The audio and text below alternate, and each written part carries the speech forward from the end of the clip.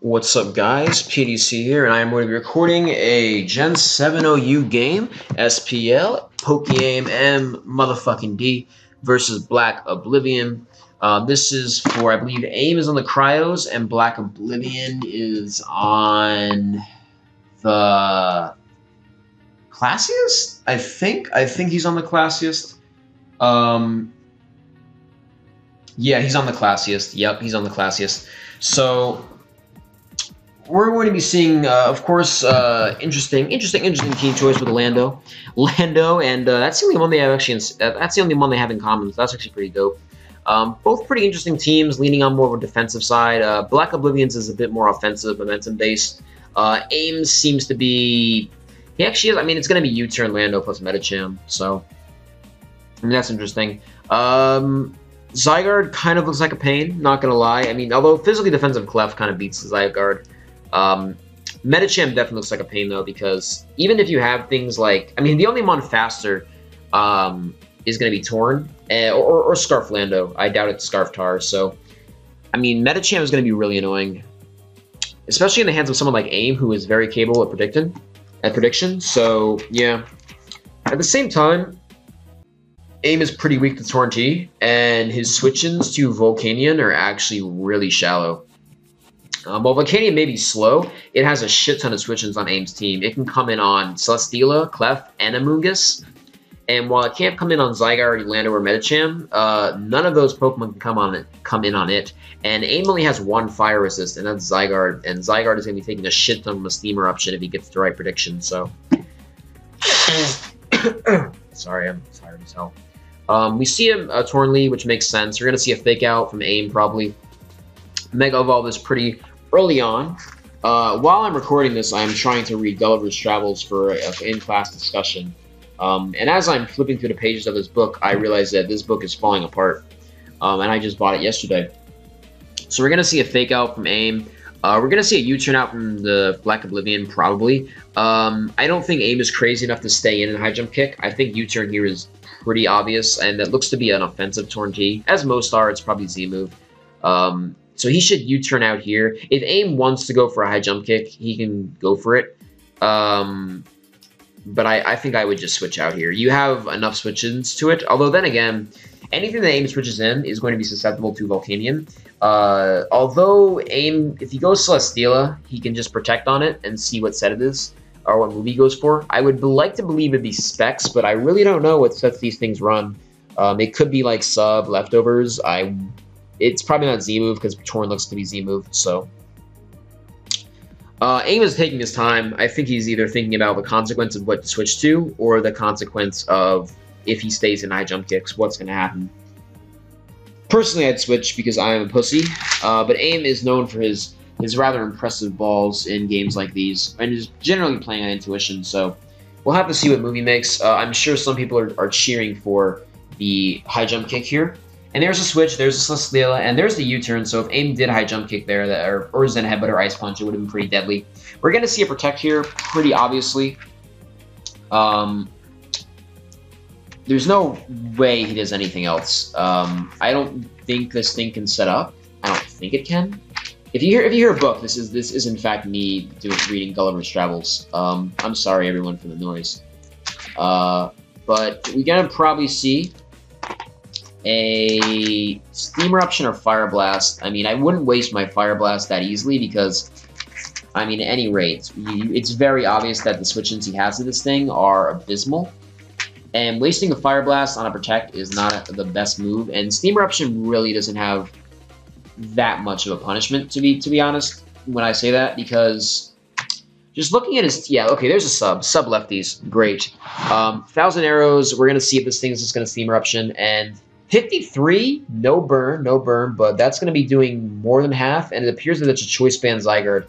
And that means that his Fire Blast switch-ins are now diminished. And AIM's immediate switch there was actually really good. Very good call on his part, calling it out. I don't know if Volcanion is seen that often.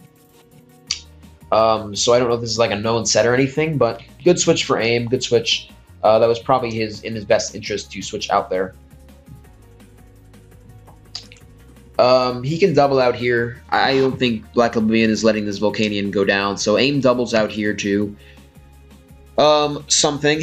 I would say he either doubles out to Medicham or he doubles out to a Rocker because he wants Rocks Up essentially immediately. Because if you get Rocks Up on a team with Torn and Volcanion, you are going to be able to apply the necessary offensive pressure with the rest of your team.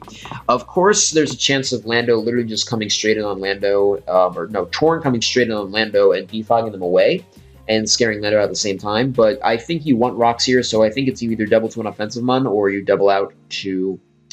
Okay, so there's 1,000 arrows. 34. Damn. Okay. I guess AIM just went for it because he doesn't have a great switch to it.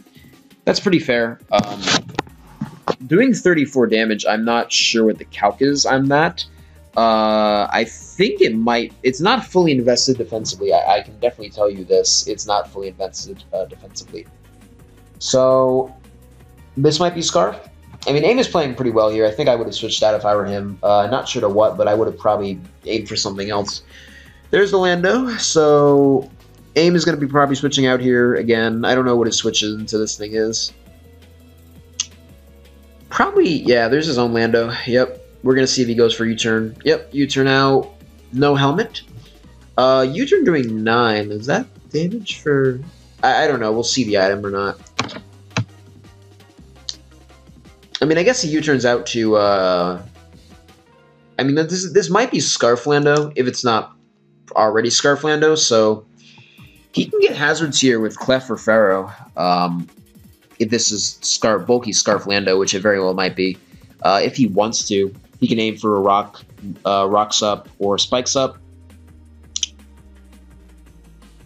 Clef is fine too. I'd imagine that this is not going to be an SD Lando or anything like that. It's probably either Scarf or just bulky Rocks. I'm sure BlackOblivion is calculating the U-turn damage right now, but he's actually going really, really low on the timer. And there's the Furthorn, and here's the hazards. We see no item on that Lando, unless this Lando is Z-move, which I guess it's possible.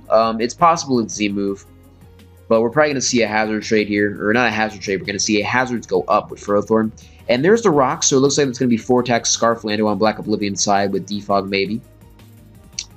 Then we're going to see a switch up to Volcanion. And we're going to see a rock from Clef. I wonder if Clef has any text to beat out the Sub-Volcanion. Because if he does not, then this Sub-Volcanion... Actually, Clefable can probably stall this Pokemon out if it's special defensive. That's the thing. This Clef can stall this thing out as long as it has special defense. Because Volcanion does not have a boosting move, but I guess he decides to just go straight to Zygarde.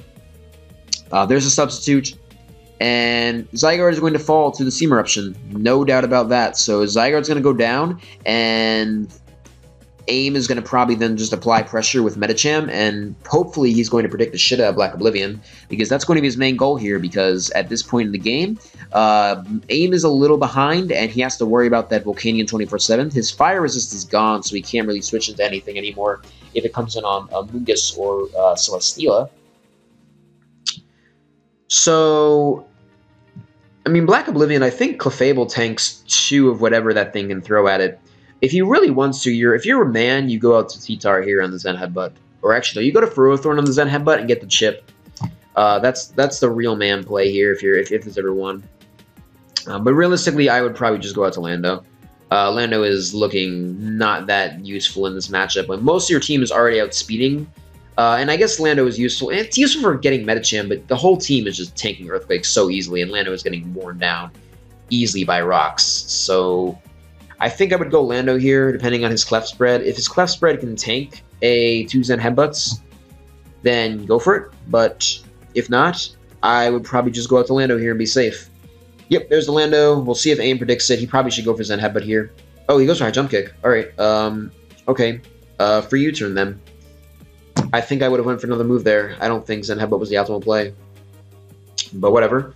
I guess he just goes for U-turn. Yeah.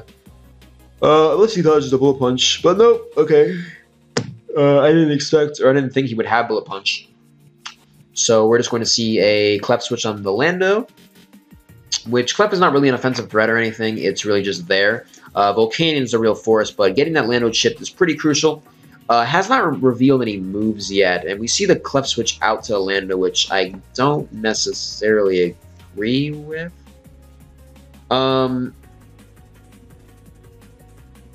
Well, I guess he gets the free U-turn. Because he gets a sub on the U-turn here. But like I said, Clef should be able to... I mean, he gets a kill here. Actually, Clef walls this, doesn't it? Volcanion is strong, but it doesn't have any...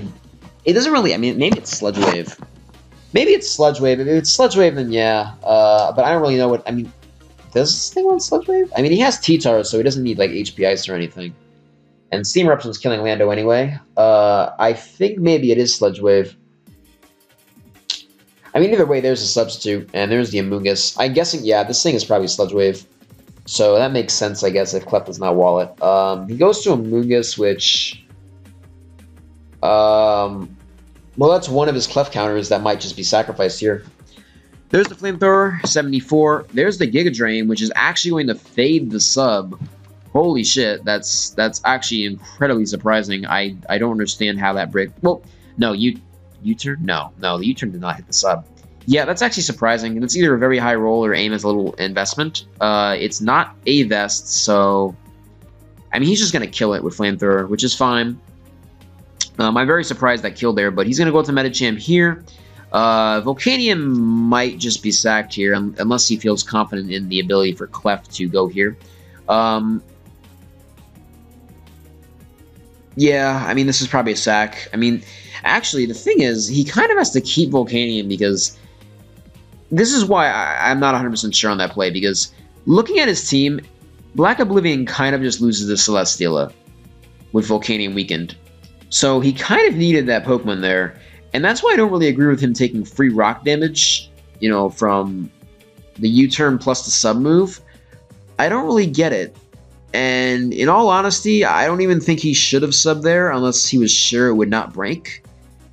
So I think that was not a very optimal sequence for BlackOblivion at all. And he has 20 seconds left, so the timer is really running low for him. We're just going to see probably a, yep, high jump kick. We'll see it. Oh, no, it's not headbutt. All right, good play, good play, good play.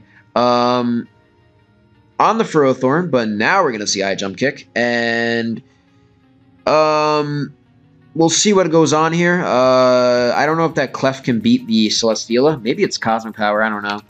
Actually, maybe it is Cosmic Power Clef. That might be very possible because he goes... Okay, he goes Torn here. Joey, yeah, that was a fine play. It doesn't really matter at this point. BlackOblivion, however, now is more trouble with opposing Clefable. There's the Hurricane. There's the kill. There's the Lando. This really comes down to the Clef set because Clef is going to be crucial here. If it's Cosmic Power Stored Power, then BlackOblivion wins, but Celesteela is still a pain in the ass.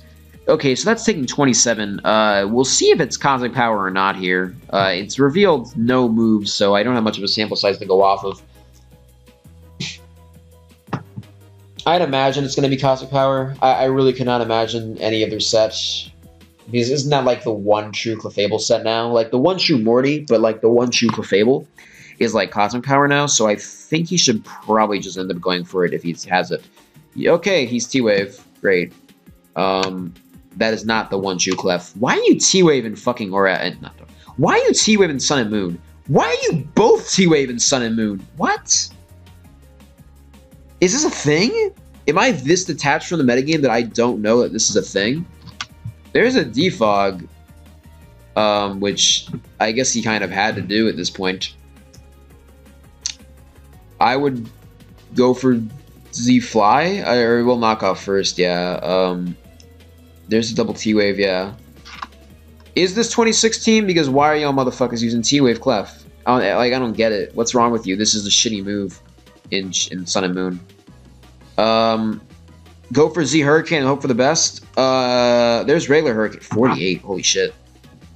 Clef gets rocks, but he's confused, so a defog here might just be it.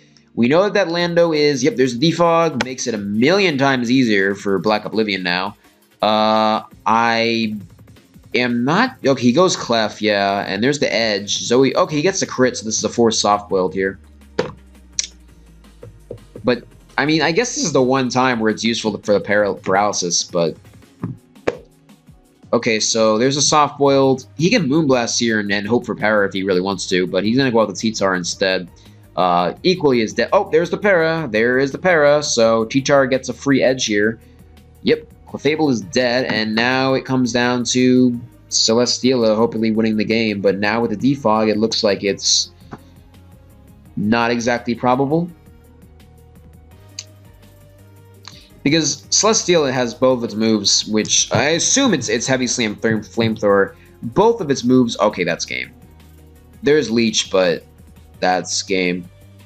That is 100% game. Just kill it. Celesteela should finish off this team with ease. Yep, there's Edge, and Lando is not going to be able to win this. So, pokeaim MD loses to BlackOblivion.